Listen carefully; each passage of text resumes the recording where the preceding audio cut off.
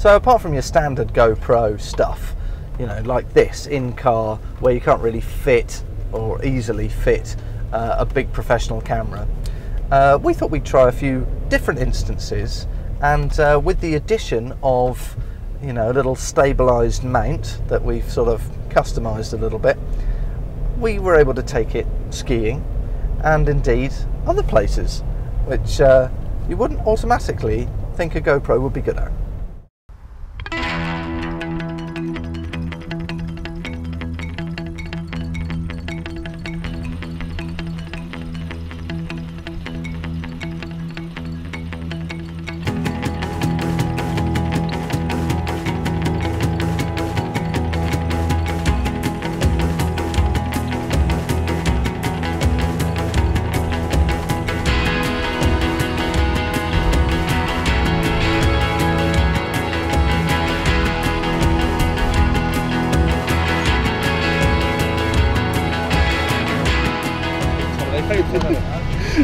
Hi, I'm Scott. And he's Dave. And we're representing Scout Radio here in Gran Valira, Andorra.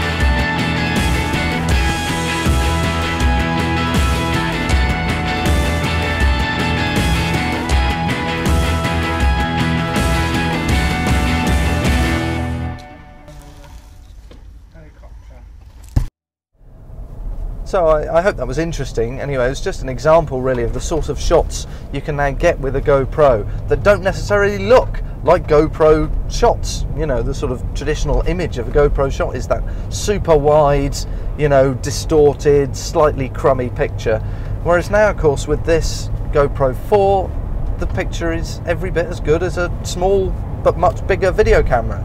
So I certainly will be experimenting with it now more in that way. You know, more of a sort of B camera rather than a crash camera.